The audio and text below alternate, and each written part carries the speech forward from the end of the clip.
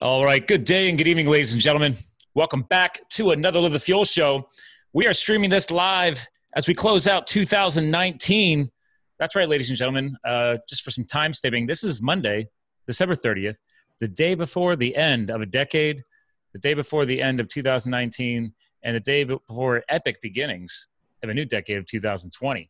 So for fun, we don't do this very often throughout the year. We've got two guest co-hosts for you today. So we've got a couple of guys coming on, and we might be talking a little about some high returns, and I like to make money, so that's always a win. The real estate market and much more. But we're going to dig into who these guys are and their impact and where they're trying to go. But basically, we got a couple of entrepreneurs. They might know a little bit about real estate. They might a little bit about helping you guys actually get a little more return on your investments. So co-founders, presidents, CEOs, etc., Jack and Shecky, the high return real estate guys. Welcome to the show. Thank you. Happy to be here. Thanks for having us, Scott.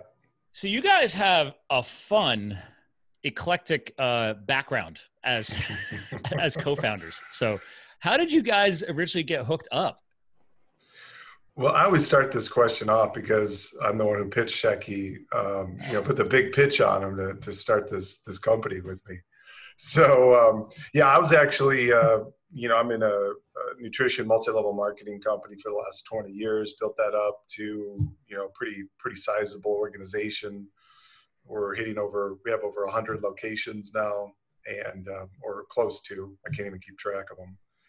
And so that business has gone great. So I was looking for a way to invest the extra cash flow, and I was in stocks, which that went good for a while, and then until it didn't, right? It worked until it didn't. Are you referring to 2008? Actually, surprisingly past that, like more like 13, 14, I don't know. I just picked the wrong stocks, got over aggressive in oil. And then when oil crashed, my stocks, a lot of them went along with it. So, and a couple short sellers came after a couple companies that I was in as well.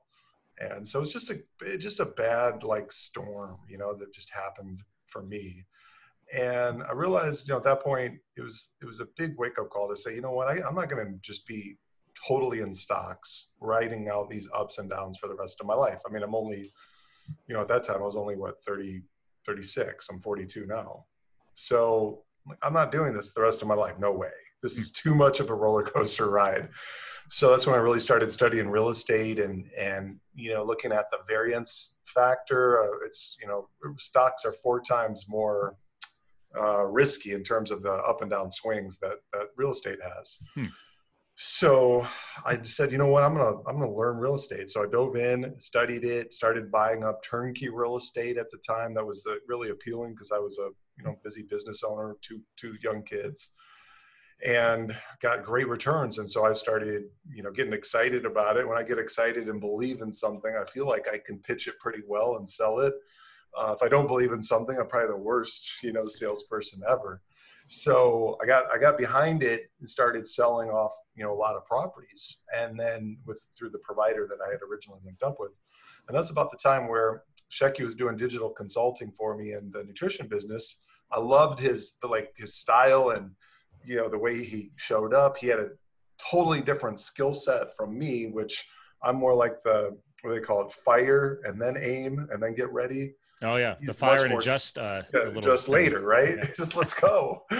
And Shecky's much more systematic and much more structured, and he's got the digital marketing, background. So I'm like, wow, this could be a really good partnership. And we also have the same shared core values, the way we want to treat other humans. So we put the pitch on him and said, after one of our consulting calls, I said, Shecky, let's go 50-50 in this company. We could create something pretty big and special here. And a couple of days later, he responded back and said, all right, I'm in. So that's how it got going. Well, I mean, now Shecky, obviously you guys had already been working together. You guys had a pretty much good clue about who each other individually, but was it that easy for you? Or were you a pretty methodical person? Were you still crunching through the numbers and looking at all the details? Well, kind of. My version of the story is a little bit different than Jack's, but okay, let's hear that, man. No. I mean, I just have a different perspective on it. So I was doing digital consulting with him. I was working under the umbrella of another gentleman friend of mine who had a nice digital marketing agency. Mm-hmm. Jack and I had never met in person. And we knew each other like through Zoom, like platforms like this. And I was certainly a little bit surprised, but when I went back and looked at what I had put out to the universe, it was kind of interesting. So backstory, about 6 weeks before that fateful consulting call, I had a little mini blowout with my then, I wouldn't call it an employer, but the umbrella organization. Mm-hmm. And I just said, I really want to go back into truly being in business for myself. So on my little whiteboard in my office, which was in my apartment at the time, I just wrote 5 or 6 things that I wanted. I want to sell a high ticket item. I want to be the best in my space. I want to leverage my consultative selling skills. I don't want to work alone. I want to have a partner, blah, blah, blah. Just little left-handed chicken scratching. And after the call with Jack, I was just doing it more as a favor to say, hey, man, like, here's all the things you can do. Here's your avatar. Here's the people you might want to advertise to. Here's kind of the structure of how the marketing might look. Here's kind of the way the company might work as a sales and marketing organization, blah, blah, blah. And I just sent him all the bullet points and stuff that we had talked about in an email. And when he wrote back and said, okay, let's do it, I was kind of like, WTF, let's do what? But then he kind of explained what was going on, and it just made sense. And I looked up at my board and I was like, check, check, check, check, check. It's like, well, how the heck do I say no to that? I can't. So you send back a summary of bullet points, or even a guideline, if you will, not a pitch or a cross pitch. And he's like, cool, you get me. Let's do this. And then you're like, wait a minute, what just happened? When he sent me the email, and we had a great call. Like, he gave me a ton of great ideas. But when he sent the email back and I looked at it and I said, I'll never be able to implement this on my own. Like, I just know me. I know how I'm wired. I'll just continue to keep, selling to friends, family, neighbors, colleagues. And I'll try to run some Facebook ads. I'll take a stab at building maybe a website. But to put the plan in place, which totally made sense that he outlined, I'm like, I need help. So the way I thought of it, I'm like, you know what? I have 2 roads, right? 2 forks in the road of which I can go down. One road I can go down is just, I can get 100% of the pie myself. So whatever I sell myself, I'm going to capture 100% of it. Right. Mm-hmm. And I thought, okay, this is going to be a small pie compared to what is really out there. Or I can go down this path, bring Shecky in, split up the company 50-50, which would only be fair, right? To do 50-50, not to be like, I'm 70-30 or whatever. I never entertained that. So I can have 50% of a much bigger pie if Shecky and I were to align our strategies and our, philosophies and everything together. And so that's exactly what's happened. We're both capturing a bigger piece of the pie because of our integrated efforts. So I'm loving how this show's already starting off, because I'm vibing with both of you, because I have literally pieces of each of you. So let's pause on that real quick, because I think it's fun for the listeners too, is that obviously I'm a sales and marketing machine, spent years in that as well. But I'm on more on the techie side. So I actually prefer nowadays more of the marketing, and I do more consulting and brand management. So I connect with Shecky on that. But back to you, Jack, is my entrepreneurial bug. I grew up in an entrepreneurial family and wanted nothing to do with it. I went from a farm kid to paying my way through college to working my way up in corporations without a degree, all of that. I was making more money than my friends coming out of school with their degrees. And because I thought that's what I was supposed to do. Right? This is what, air quotes right now, we're supposed to do. You're supposed to go to school, get this amazing piece of paper, yada, yada, yada. So years later, I do all that. And now I'm an entrepreneur, and the piece of paper is worth nothing. And I hate to be that blunt, right? It was fun though, right? It is fun. So I sum it up now, and I'm like, okay, was it worth it? Yes. It challenged me. I can prove to people that I'm capable of learning. I have a BS in marketing and psychology. The only thing I still take out of that to this day is the psychology. That's science. The business, you have to learn, dude. Like me becoming and here's the best part, Jack, connecting to you. I have a network marketing business that I've had for years as well. So, I mean, now granted, I didn't crush it in that, but it's still there on the side. It's actually in the health and nutrition space as well. Awesome. And I give them credit. I tell people all the time, it's like, you know what, guys, people underestimate some people are freaked out about the MLM world or the network marketing world, which is the newer terminology we're using nowadays for the legitimate companies. I tell people all the time, like, guys, like it's the old ageism of this marketing term. Well, I'll call it a negative marketing term. Shecky can correct me if I'm wrong on this, is that people are looking at it and saying, oh my God, it's a pyramid. Yeah. Like, well, if you actually study the laws the IRS put in place, if it was a pyramid, those companies would be shut down and they would go to jail. Sure. That's a whole other podcast, but I just think it's funny that we're connecting across all these areas. And that's why when I was reading your bios, I was like, this should be interesting. Well, yeah, it's funny you say that because my mom raised me on a farm. She grew up on a farm in Ohio, and that's where 50% of the time she had me teaching me work ethic. Nice. And it was working for my uncle, clearing off his farmland. He had just bought some acres. I cleared off the land for him, and I gave him my invoice for 20 hours, and he gave me $100. And I'm like, oh shit. Not very scalable. I'm out of here. I'm never working for anybody else again, including the wealthy, entrepreneurial uncle. I'm not doing it. I want to profits are way better than wages. So then, I went to college right after that, and to try to get the degree to make my parents proud. And like you, I wanted the piece of paper just to make them proud, but I had already started building the MLM business. Yeah. So by the time I graduated from college, it didn't matter. The marketing degree, psychology minor, same thing. Yeah. It didn't really have that much value at all, but I'm glad I did it. So I wouldn't tell anybody listening, don't go to school, because it's a great psychological boost. Yeah, for sure. Yeah. And I had fun, man. I had a great time, dude. That's some good memories. Oh yeah. Now Shecky, what's your floating opinion on the modern day collegiate education path? Well, I think you're a lifelong entrepreneur. Yeah. You guys make some good points in terms of, making a statement that, hey, I can finish something, or I'm capable of learning, or whatever. But, it's different than, you guys are both younger than me, but at your age, or even at my age, a college degree meant something different than what it does today. The problem is that technology is advancing so fast that, aside from not such great educational institutions and the teachers and things like that, there's some good ones, but there's some not so good ones.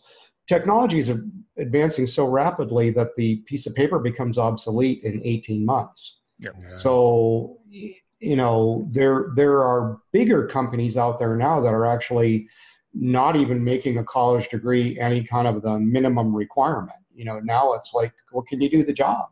Yeah. And I'm excited by that, by the way. No, I'm excited to hear that. I am too. There's some interesting stats out there about how, we're moving very much more to a freelance economy, and the percentage of people that are in jobs versus actually having their own business, or some micro business, whatever you want to call a freelancer. Things are shifting really, really rapidly. And, your ability to do the job is really everything. And most of that is in terms of technology. Well, nowadays it's funny because back in the day, people were like, "Oh, well, as soon as you finish your degree, you're almost done. You go into an internship." Well, I paid my own way through school, so I was working full time and taking classes, an accelerated course program as an adult student on nights and weekends. So my schedule was wonderful. But I actually can thank that, because if I was just all collegiate with not still maintaining my work skill sets, I think that is something that's very lacking nowadays. They charge way too much for school. The tuition's crazy. And then students who are all in as a student and don't do any work in the actual environments they're trying to end up in, you're going to fall short. I got to have some real life skill sets to apply here. If you're all books, I don't know, man. I wouldn't hire you myself. So yeah, no, I think you make great points. And as Shecky's, said, look, the amount of disruption that's happening in our economy now in this coming decade that we're about to, as you said, we're 2 days away from a new decade. And this is going to be a decade of the most incredible amount of disruption in the economy and in business and in jobs that we've seen probably in the last 100 years combined. So for people to be reliant upon a degree, piece of paper that says, okay, I'm an expert in this field. It's the wrong set of beliefs in today's day and age. Maybe 20, 30 years ago that was fine, but it's not going to hold it's not going to hold up anymore. My old friends from high school, we all had high school jobs together. We were from different schools. Everybody was going to Penn State to be an engineer. And I'm like, oh man, maybe I should go that way. Mm-hmm. And then people like over the years, my 20s and my 30s, because Jack, you're 42, you said? Yeah, I'm 42 in a month. Yep. So I turned 42 back in September. So we're good. We're the same window. Mm-hmm. Everybody was like, well, Scott, you can't be the Scott of all trades the rest of your life. And I was like, actually, I love that. That's the best job title ever, because I could apply and I don't get freaked out by sudden change ups and shifts in the economy or shifts in the business sector. Now, granted, I have struggled over the years and things are doing better now. And these are those lessons I think each of us have to get. And I think that's why you two coming together here seems to make sense, because each of you have your own horror stories. And I think a lot of people who are listening to this, whether they're in their 40s, 50s, or obviously younger, or we're trying to impact the younger generation, people are afraid to make mistakes. People are afraid to fail. Mm-hmm. So I'm intrigued to hear what each of you would come back at something like that, because I think that'll help set the precedents for the rest of the show. I mean, why do people are afraid to fail? You guys have come from two different walks of life. You guys are still failing to this day in different ways. What are your opinions on that?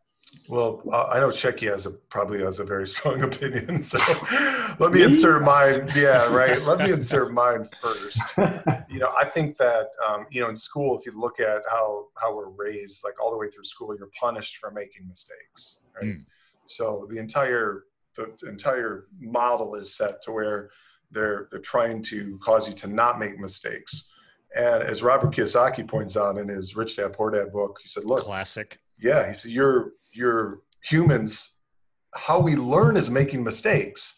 So you don't learn unless you make a mistake. Mm-hmm. So by getting everything right all the time, what did you really learn, and how did you get challenged, and how did you grow as a human? So I think that's a big part of it, is the way the educational system has groomed us to be fearful of making mistakes, because then if you've got the parents that you come home and you're like, hey, look at I made, I got a C or a D or whatever, like, we instinctively come down on them too, like, get your grades up, just stop making so many mistakes. So I think that's part of it. And then I think the other part is just the fear of failure is just so intrinsically wired in us for the last several, thousands of years, that it's hardwired into us, and you just have to go against the grain, right? I mean, You have to fight against that human nature of, oh man, I don't want to fail. I don't want to look bad. Yeah. Am I allowed to cuss on this show, by the way? You can say all the crazy shit you want. I added nothing. Because now we're live on Facebook, and it's like, I don't know if Zuck is watching or what, but yeah, because I'm sure Zuck has never sworn. Never. Yeah. No, but I'm going to go on record and say, when it comes to mistakes, Jack and I have fucked up royally, probably more than any entrepreneurs I have ever met. Yeah, Thank you for that honesty. Yeah, we really have. Yeah. I mean, we often joke around that we don't even, not even sure why we're still standing and how we even possibly still have a business. That's some of the mistakes we've made. And some of them have been horrendously expensive, like to the tunes of hundreds of thousands of dollars. Wow. And yet we're still standing, and so I think that by doing that, like Jack said, we've learned a lot, and making mistakes and screwing up and correcting course really has ironically been the key to our success. And I think that one of the reasons it's so difficult for people to get that is because we live in an era of helicopter parents. Oh, yes. I mean, it's these kids are brought up to like, everything is made very, very soft for them. Their parents don't want them to experience failure. You look at some of the stories that come out of, the parents that are showing up at kids, intramural sports and things like that. And, God forbid the kid should get tackled. Well, it's football. You're supposed to get tackled. Yeah, right? Why'd you put him into that sport? Yeah. So there's a lot of really like weird shit going on from a parenting standpoint. I'm not sure where it comes from, but I think it is definitely having a negative effect in that these kids don't really get to experience what it's like to fail and how to pick themselves up. There's a lot of sheltering. right? Yeah, that's a good word. Yeah. And I think I agree with you 100%. I think if younger generations are hearing this right now, and they will be, and watching this, it's like, we're not trying to criticize the parents here. The damage is already done. So if anything, there's this statement I learned actually from a company years ago. It was one of our missions or values statements, but it was like, we're all personally and collectively accountable for our results, right? So the key word there is accountability. All right, how are we going to take accountability for what we're going to do moving forward? Stop blaming the past. What are we doing moving forward, right? So that's another big part of what you're talking about is, I've observed the helicopter parents. I know a few. I'm like, I know I'm not a parent, but that's not how I was brought up. My dad let me cut myself by accident, hit myself with a hammer. I grew up on a farm. I got thrown from a horse and landed in barbed wire. It's, I have all kinds of stories. But then it's like, okay, well, that hurt. Okay, I'll heal. I'll recover. Let's make sure I don't do that again. Right. There's the lesson. Yeah.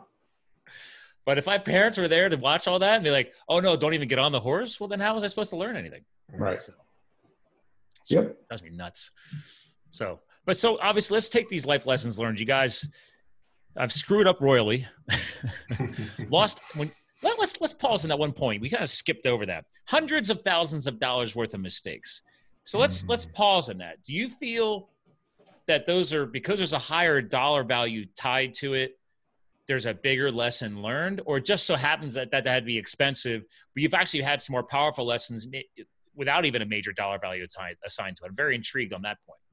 Well, I think it's both. We originally partnered with the wrong people, but that's, there's silver lining in everything, right? So we partnered with the wrong people in terms of providing us with a product. We were originally just a sales and marketing company.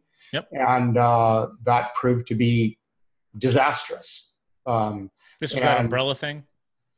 No, this was originally, we're a turnkey real estate provider. So we basically provide properties for investors all over the world that, live in more expensive areas and whatever. So they've got the cash flow and they need you guys to help them do something with it. Source the property, rehab the property, get it tenanted, get it performing, and then sell it to the investor as a performing asset. So we do all that heavy lifting for them. But when we first started, we were really just bolting on to another company that did that. We were just a sales and marketing arm. But because we were bolted on to basically pieces of crap that had no ethics, that had a pretty significant impact on, the experience that our early investors and early customers were having. And there was a lot of things that we didn't legally have to take on to fix, but ethically we felt we had to fix. And so there was a lot of things that we took money out of our own pockets to make those initial customers / investors whole.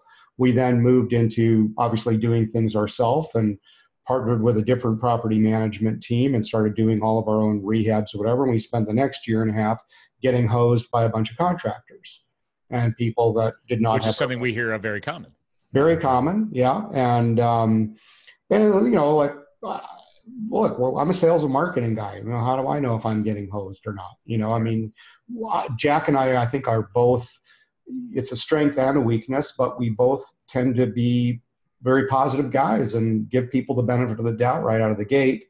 But that has proven to not necessarily be the greatest strategy. I'm still involved with a lawsuit with a guy who destroyed my property, and he was the landscape expert. So I was like, yeah. So, I'm with you. So it happens. And so there's been a whole bunch of things that have happened. And then we partnered with some other guys to do property management, and they were just horrific. They were helping us with acquisitions and doing property management. And they were okay at the acquisitions, but they were horrible at property management and I don't even know if I can use the word ethics in their name in the same sentence. It's just been a horrific experience. So we went through a very, very nasty divorce with them. And we then learned, the kinds of systems and things that we needed to have in terms of property management so that we and our investors could do really nicely with these properties. We learned all the things we needed to do in terms of rehab and, third-party inspections and oversight and processes that we'd have to have in place. We learned what was necessary in terms of the kind of relationship we wanted to have with contractors that we were going to have a long-term relationship with. We learned. But the funny thing is, everybody I talk to about this type of stuff that you're talking about right now, they all have a very similar story. You almost have to. You have to go through this to figure out weed out the good ones from the bad ones. Unfortunately. Right. In the real estate world in general, I think there's probably more charlatans than there are in most other industries. It's harder. Let's just say this. There's two main industries that have produced the most millionaires in the United States. Ironically, one is network marketing and the other is real estate. Yeah. Right. So, we got all the bases covered just in this podcast. And, so it's great. And I think that, the network marketing industry in general, because of the personal development and all the other things attached to it, and because of the structure of network marketing, it's hard to be a charlatan in the network marketing world because you're just not going to grow a big organization. Right. In the real estate world, it's easy to hide things and bury things. And it's sometimes easy to take advantage of people that don't really understand all the big things and all the nuances and things like that. So we've just lived by a mantra and just said, okay, like from the very beginning, whatever we do, we're just going to do what's best for our investors. It may not necessarily be best for us right now personally, but in the long run, we're going to bank points, karma, whatever you want to call it. And that ultimately is going to build a really huge, successful business with a national presence. And that's what we're doing. I like it because there's a key word you threw in here a few times, and it totally ties back to earlier in the show with Jack, which you threw ethics, ethical decisions. And Jack, back when you were saying you were considering getting involved with Shecky, you wanted to make sure he aligned with your own, goals, but also your ethics and what you look for in somebody to work with. And it's funny because you guys both joined up for that under that exact same premise, but you still ended up stumbling across and bringing in people that eventually ended up not aligning with that.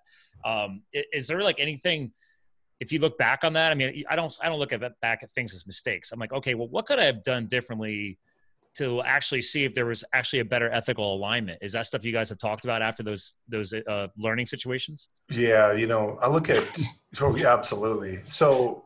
I mean, after all the profanity was done and money, lawsuits and all that other stuff. And money was set on fire and, for a partnership to last, and, a lot of partnerships don't last, business partnerships are, few and far between the last 5 years or more.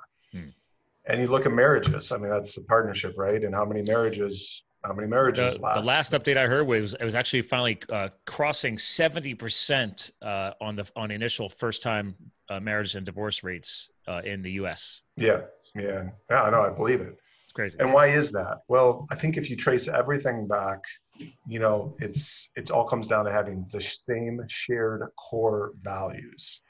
So Shecky and I, although we bring different skill sets to the table, we're two totally different people. We had the same shared core values. So like all of the things that we're able to work through, all these problems that have assaulted our company and be able to be aligned and still be brothers, best friends. We're like, we don't have we have conflict, but it's very quickly resolved. Yeah. Okay. So because we're coming from the same space of core shared values. I look at like my marriage with my wife going on 15 years. Our marriage has been assaulted multiple times, right? However, we're able to last through it together because we have the same core values. Now, we're totally different people. Mm-hmm. I'm the hard driving, competitive, director, and she's the lovable, sweet, kind, we call it the pearl in the personality quadrants. So because of the same shared values, two totally different personalities, same shared values, we're able to get through, work through conflict and problems. So, that's the thing with the young guys and gals that are listening to this podcast. Like it's very important decisions that you're going to make who you partner with in both, in marriage and in friendships and in, business. And those decisions that you make of who you partner with are going to go a long ways towards the success that you have, because it's very difficult to have massive success in today's, economy marketplace doing it on your own as a lone ranger. So you need to have teams. I think a lot of people who haven't learned what we're discussing right now is part of what we're discussing is also related to a longer game. So meaning people want everything now. We're a turnkey society. Shecky, you said it already, man. The education, the turnkey technology, within 18 months, things are obsolete, if not 12 months, especially if you just talk about computer hardware in general.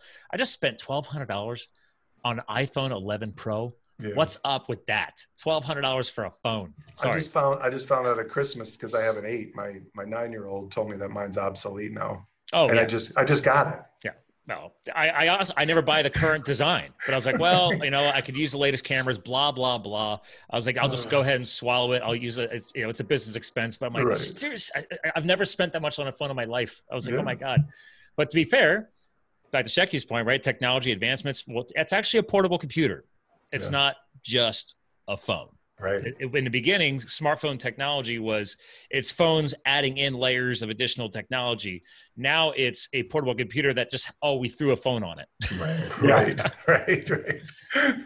That's pretty much where we're at now. It's crazy. It's impressive. But so my thing is this.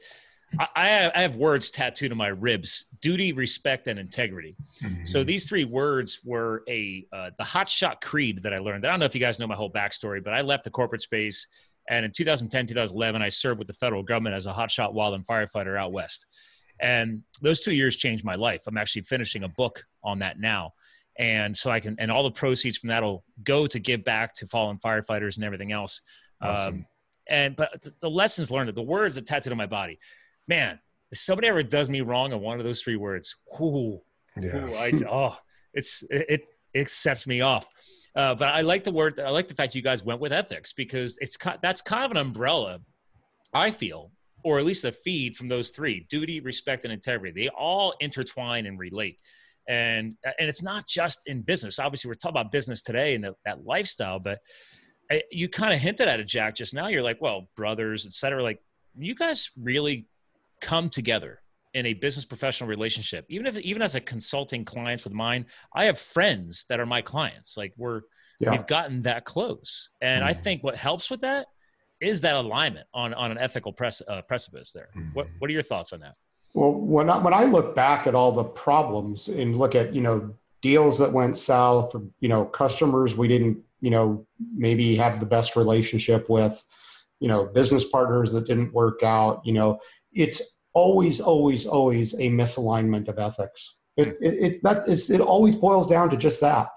So it's like, well, we want to do it this way because this is what we believe is the right thing to do, and you don't. Yeah. So we're at a stalemate, and we're not going to live with a situation where we can't live through our values. So I think ethics and values, because like value for Shecky and I, for example, is quick communication. So we get back to each other usually within an hour. Okay. And it's never gone past 24 hours ever, where he's asked me a question on our, walkie-talkie Voxer app, or a text, or whatever the case, right? An email. Even if I'm in, overseas, I'm gonna respond to him within 24 hours. Okay. Now the partnerships that we have Shecky and I's partnership, and then we partnered with other providers, right? And as he mentioned, and they did not share that same communication value. So it's not just ethics, it's ethics and values that need to be aligned. And so when those weren't aligned, when they wouldn't communicate us and they go dark on us for, a couple days, a week, whatever, don't answer, that just to us is a huge red flag. Like, we are in the wrong relationship with you, and we're just not going to do it. We're not going to do it.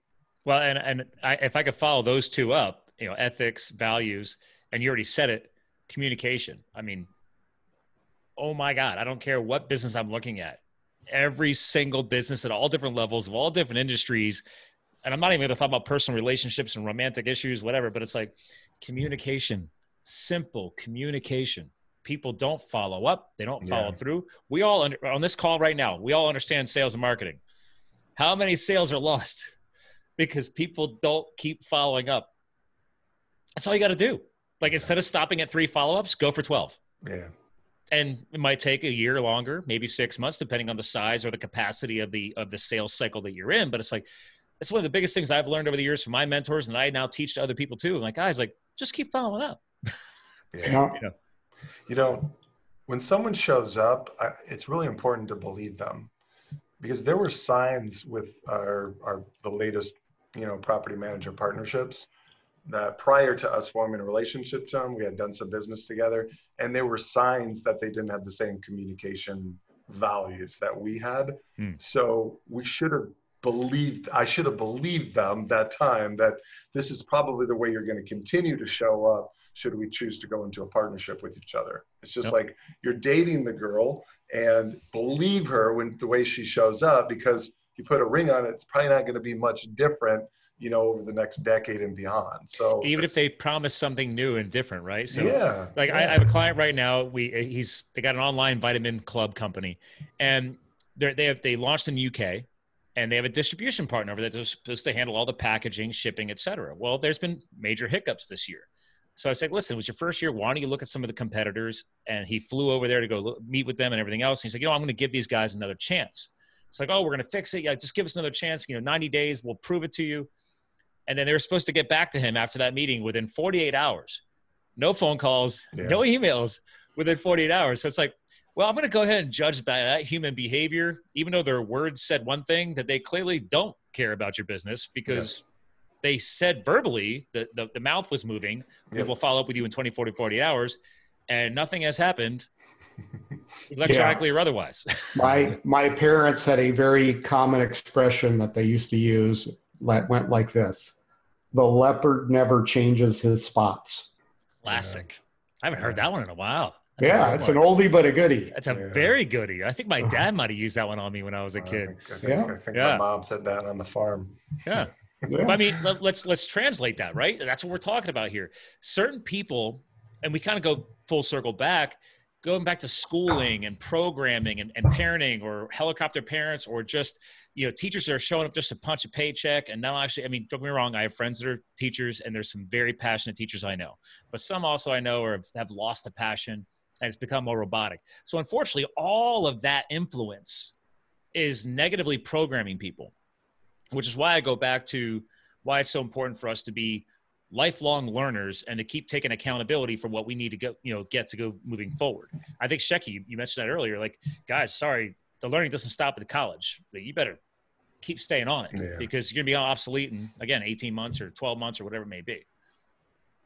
What are your thoughts? Yeah, it's interesting that you bring up that whole thing, because Jack, I just sent you this the other day, but I watched I don't remember if it was a TED Talk or one of these other personal development groups that I'm in, but they were talking about self-esteem and how messed up people's self-esteem is, because it's based on what your title is, or where you are in life, or what you've accomplished, and all that other kind of stuff. But it was actually a guy who was loafing on a couch 10 or 15 years ago, and didn't even have enough motivation to get up and make a sandwich for his wife when she came home for lunch. And now he's running a $1 billion company, right? So that's like obviously this huge shift. So what was the thing that caused the shift? He stopped attaching his self-image to whatever the title was, or whatever he had accomplished in the past, or whatever. What he did was he said, I'm going to attach my identity to being the best darn learner that I could be. So if I'm going to grow a $1 billion company, or whatever the heck it is you want to accomplish, then how much can you learn to be the absolute best at that? How do you learn? How do you keep learning? And how do you attach your worth in life, your own self-image, based on how good of a learner you are? So I look at my own experience. It's like, I'm an old dog. I mean, I'm hanging around with and doing business with people that are 20 and 30 years younger than me, and sometimes dating women that are even younger than that. Mom, if you're listening, just close your ears. She's not. She's not. For sure, she's not. But I think a lot of the key to my success and feeling good about myself is I always wanted to continue learning. I always wanted to learn how to do better and tighten systems and improve things. And Jack knows, I mean, I even get annoying with it sometimes in our company. It's like, hey, I know this isn't necessarily the easy way out, but this is the way to build the system so that we can keep replicating things. Mm-hmm. You know, we already learned from these previous mistakes. Let's implement what we've learned, you know, and not keep making the same stupid mistakes, you know. And sometimes we make the same stupid mistakes and you get bonked on the head and go, oh yeah, this is coming up again. I guess we didn't learn well enough. Sometimes we don't always learn the first time or the third time. Yeah. Yeah. So I think that that's a really, really important value that we should hold in ourselves, is our ability to learn. And the other one is the ability to focus, which is extremely difficult in this society, because, you know, you've got so many different things going by you, clamoring for your attention, you know, the Facebook feed and the internet and the phones and all the craziness. And then just the ability to stop and say, hey, you know, I'm going to focus on this task for an hour. Very few people can do that. I struggle with it, but it's a really, really important skill set. What are your thoughts on that, Jack? Oh man. I mean, Shecky, he's definitely, as far as systems go and procedures and all of that, like, he's right. I mean, I often, like, because I'm the fire, then aim, and then get ready guy. Like, I have to fight against, he has to fight against me sometimes, right? When he's implementing a system that I know it's for our best long-term good, but it's also like very necessary to do it and do it right and do it now, to get procedures in place so that we can actually scale a company. Because look, in two different industries that I've been be able to build some pretty cool companies in, and systems are pretty much everything in terms of, if you want to scale a company beyond $1 million in sales and really make, you know, a significant income, then there's only one way. You have to systematize every possible part of it. And a really good book I'd recommend for, I think this will be great for the next decade and beyond for your listeners, is called Team of Teams. It's by General McChrystal. And just devour, I mean, some of these books, you get into them and you can, it takes me 6 months to go through them, you know, and some of them, you're just so good, you just devour them in a couple of days. This is one of those devour in a couple of days type books. And the whole premise of it. Bring this up on the screen share for the video watchers. This is the guys right here, New York Times bestseller. Yep. Incredible book about how disruption in business and it also what happened in the military. They had to throw away 100 years of systems and programming and beliefs about managerial, you know, hierarchies. And they had to throw all that out the window and totally pivot, which for you know, a huge military operation in Afghanistan fighting Al-Qaeda was extremely difficult. But they were getting beat, right, by an enemy that was not even close to the level of resources that we had, because they were just able to move so much faster and quicker. So this whole book is about the premise of the way business is going to go over the next decade, is that you're going to need to be much more adept at being able to pivot and be able to withstand disruption that's going to happen. So I think that, I mean, for the young people especially, gosh, I just can't say it enough. Like what's about to happen in their lives over the next working careers, the next decade, 2 decades, you know, it's going to be an age of massive disruption that they're going to have to be able to pivot quickly, but they're going to have to be able to do it working inside of, you know, teams of people that they're aligned with, and being able to pivot and being able to adjust when things don't go the way you think they're going to go. And oftentimes, most of the time they're not. Being able to make that pivot is going to be, and quickly, is going to make the difference between staying in business and going out. I mean, I've said that for years as well. I mean, if you're not ready to constantly be on standby to embrace the change, people who do not embrace change will fail. Yep. And back to your disruption point, and back to Shecky's point earlier in the call here today, is like, guys, guess what? There's more technology than ever. Things are moving faster than ever. Mistakes are made faster than ever. Mm-hmm. So actually, you guys talked, actually, it's kind of funny. I just said this just now in my head. I'm like, wait a minute. Thanks to technology, thanks to disruption, if we can learn to embrace change faster and more effectively, technically you have less risk to worry about making mistakes, because now you're gonna be able to make mistakes faster, learn from them faster, and recover faster, thanks to where we're at today compared to, heck, just 10 years ago. So if anything, people should be making more mistakes as fast as possible right now. Yeah, that's right. That's a good point. And then build systems like you guys are doing. Actually, I wanted to do some screen share on your site too, because we're coming towards the end of the call here, but you've actually documented like exactly how it works, right? So I know you guys are very big on the buzzword of turnkey. That's one of the biggest things behind your brand, high return real estate.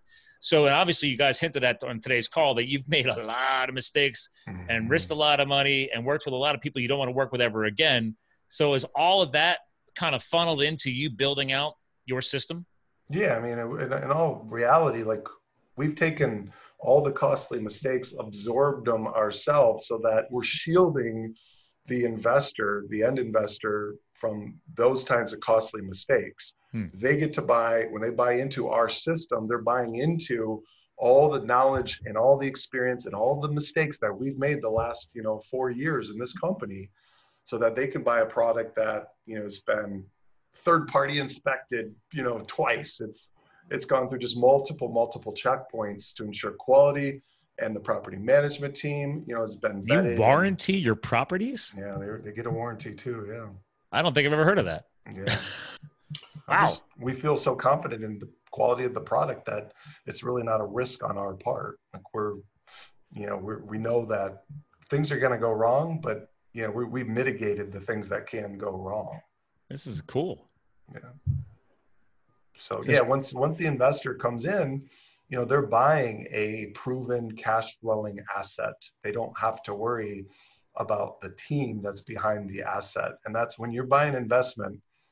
I think the bigger question you always need to be asking is, who's the team behind this investment? Not what is the actual bricks and sticks, but who produced this product that I'm then buying.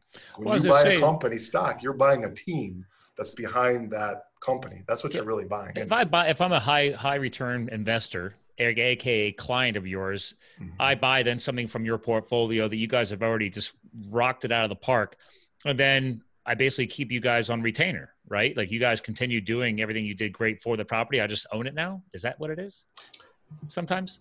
Yeah, I mean, our latest version, as we talked about some issues previously with property management, but obviously there's really two pieces to making a property perform. Obviously, the piece one is the whole, buying right and rehabbing right. It's the actual producing the product. Okay. But part two is the management of that product. Right. So we have elected to get away from the property management business because we did not have enough economies of scale to do all these cool things that we wanted to do for our investors. So we ended up forming a very, very important strategic alliance with a national property management team. Nice. They're a very, very high-tech company. They're kind of the darling of the VC world. They've written all their own software, and they talk about disruption. They're doing some really, really cool things in the property management space. But we have a very symbiotic relationship with those people, and we meet with them regularly, and we have oversight on everything we do for our investors. So yes, there is a long-term relationship that goes on between us and our investors. So I wouldn't necessarily use the word retainer, but once the relationship is established, they have, good positive experience with us. When they're ready for more, they just come back and buy more. And, what we found is that for most investors, the first purchase is usually just a trial. It's kind of like Jack using the toe in the water, kind of testing. Yeah, it's like Jack using the dating analogy earlier. Yeah. It's like, all right, we'll go to dinner, we'll see what's up, we'll see how you do. But, I'm not sure that I'm going to necessarily jump into a long-term relationship with you unless we see how, a couple dates go here. So it's a good point, because like the way you guys have everything laid out here, it sounds like it's almost too good to be true, because you guys have gone through all these mistakes. Yeah. So. And it's, and whereas we do all this protective stuff and it's almost like we're got like this giant condom to where we're protecting the investor from, shielding all the problems and things that we've made. However, there's no system that's perfect. There's no system that's perfect, right? True. There's still, so you could say like it looks all pretty on the website. Even that prophylactic is no guarantee. So. Correct. That's why I use that term. I know Jack's shaking his head. It's like, Shecky, awesome. What the hell did you just say? That's why I love podcasting. Yeah. So, but it's at the same time, there's still risk. I mean, there's still tenants in these places, and they're still human beings, and there's no way you can accurately predict all human behavior. So really what we're doing is we're in the business of minimizing, not eliminating, but minimizing the amount of risk that the investor would have no matter where they live. I like that point, because it's almost like, again, through all the lessons you guys have learned, you can help people mitigate the risk, right? Or in your word, minimize it. But there is no 100%, because you still are dealing with human beings, the tenants, the lease owners, et cetera. You're still dealing with people. They have lives, they have variables they're dealing with. You know, unfortunately, people lose jobs, careers. The next thing you know, they're moving out and they still have a lease. All these things happen. So now, is this stuff you talk about in your podcast too? That's right, ladies and gentlemen. They're also podcast hosts. So, yeah. Two men, one mission. We'd like to serve the people that are typically looking for buy and hold. I mean, that's most of the kind of subject, but we've got some interesting guests on, and we've done stuff, a little bit on the outskirts of that too. And, you can only talk about, rental properties so much without starting to repeat yourself over and over and over again. But yeah, we're, I don't know, 70, 80 episodes in, something like that. I think we've got close to 70 that are published. Yeah. And it's been a fantastic experience. I'm sure you share in that too, Scott. I mean, it's fun, it's a pain in the ass, and there's a lot of production and scheduling and all that other kind of stuff. But when you really get down to the meat of it, you're learning a bunch of cool stuff, and you're associating with some really, really cool people that hopefully, for the most part, do share your ethics and values. Well, and that's what, so we all would agree on that. That's one thing. I've been podcasting now for over 3.5 years. And it started off as a fun hobby because I would listen to a lot of really bad shows with people that did not understand that you got to buy a good microphone. Like, okay, you're running an audio program. You might want to sound good. Just throwing it out there. Yeah. But I've also learned now after 3.5 years, this is part of my own lifelong learning mission. Not just me being able to pass the knowledge on. That's what this platform is. And yes, it's a thankless platform. Let's be real. I mean, you're paying money and bandwidth and hosting, and I'm hiring, VAs to do the editing because I don't want to deal with it anymore. Right. And graphic design, all this stuff. And I don't have any paid advertisers or anything. I do everything pure. And people are like, why don't you just take an advertiser on? I'm like, because I don't want to. I can't stand it. I just don't want to do it. That's not who I am. I have a business for that. I want to make money. My business does that. So it becomes a passion project because it's like this. We get to have, at least on my show here, you get to have real conversations, say whatever the hell you want. And also our listeners and me get to benefit from getting to understand more about you guys and what it took to get to where you're at and also where you're even going. So there's a lot of transparency. And that's what I love about brand building too, is if you can get more truth and transparency out there in the world, especially in the online space, it helps people get more approachable to you. So I tell people all the time, they usually, like guys like you coming on this show, I'm like, my job, I don't always tell, but I want to make sure you guys get some quality exposure, not just, oh, great, I was on a podcast show, but I enjoyed it. I had fun, but also people hearing it like, oh, I actually understand these dudes. I can see and relate and connect to them. So I hope you guys got that out of today, at least. Right? Yeah, absolutely. And we 100% agree. And, we're not taking any corporate sponsors on our show either. And, we very much have the same philosophy that you do. We're just going to go out there, be ourselves, be real.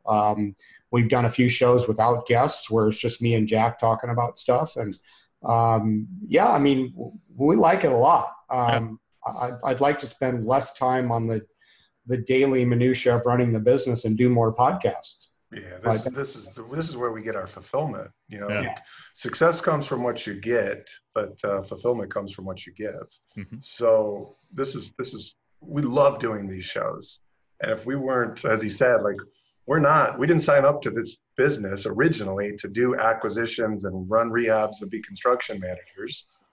We realized that due to producing the quality of product that we wanted to stand behind, we had no choice, but we had to learn that side of the equation, the supply chain side, and get really, really good at that so that we could, when we're doing our sales and marketing, right, we could really get behind and get excited about the product because we believe in what we're selling.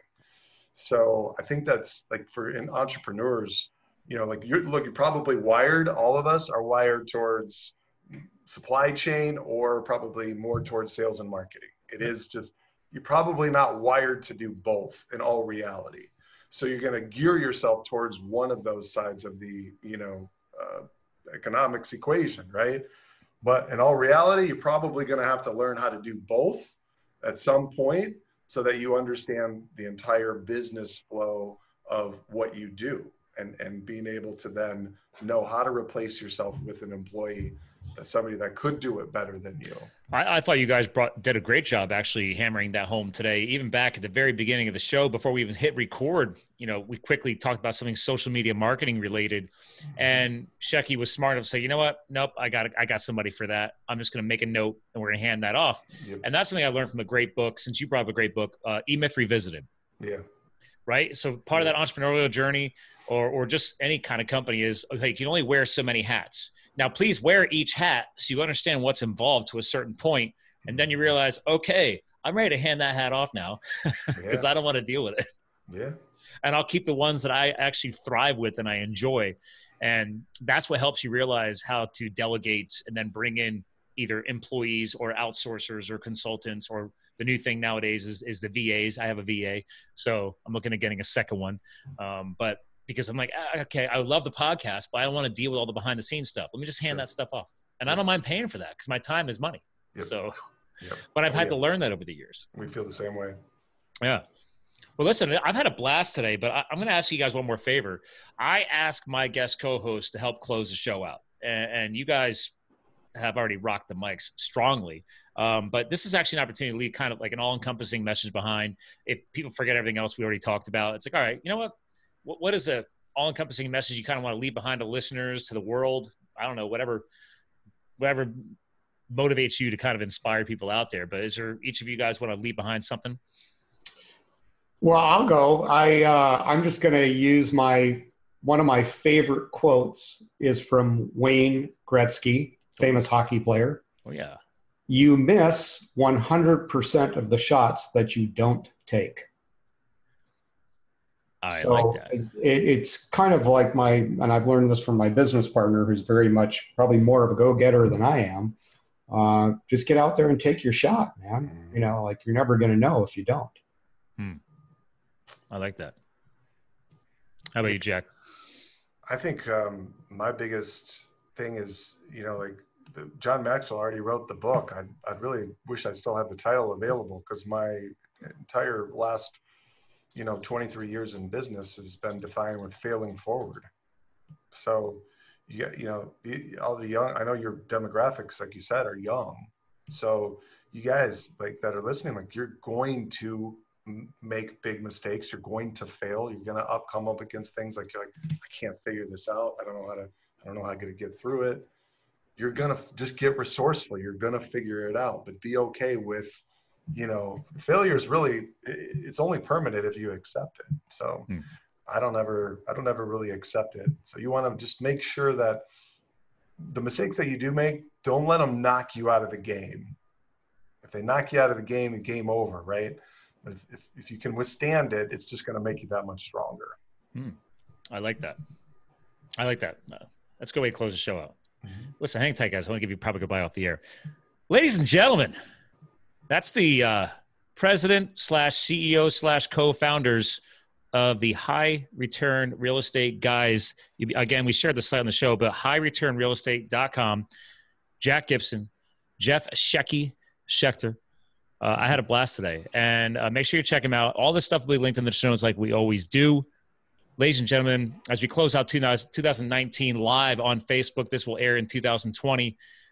Listen, look forward to a new decade. It's 2020, new beginnings, new mistakes to be made, new lessons to be learned, new reminders to not allow them to knock yourself out of the game. All right, ladies and gentlemen, we're here to fuel your health, your business, and your lifestyle. We definitely did that today. We'll talk to you guys again soon.